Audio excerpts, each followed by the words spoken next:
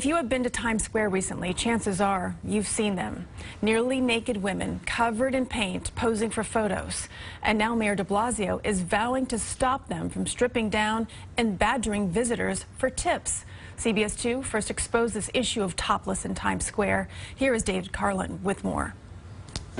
This mom from Canada is scanning recent family snaps, poised to delete any photo bombs by the notorious painted women of Times Square.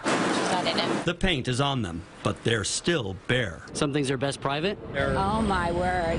Okay. And now, also raising eyebrows, is a newspaper front page showing two police officers posing with two of the women. But the police shouldn't really be taking pictures of, because they should be setting an example. CBS 2 demanded answers from NYPD Chief of Department James O'Neill, who said the investigation is open and disciplinary action is possible.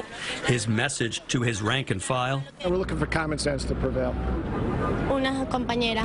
Street entertainer Paola Pena maintains no one is doing anything wrong. What she does for money, taking off her top, getting painted, and posing for photos and tips, is legal in Times Square. Mayor Bill de Blasio, under intense pressure to improve quality of life issues in the city, is talking tough. I'm not going to tolerate it.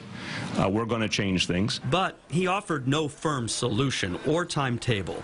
City officials are working with the Times Square Alliance, discussing 3 proposals, including parkland status for Times Square, allowing a ban, licenses and IDs for all street performers, and new zones. Limit performers to certain areas so that people walking through Times Square have the option of whether or not they want to interact with them. It doesn't bother me, no.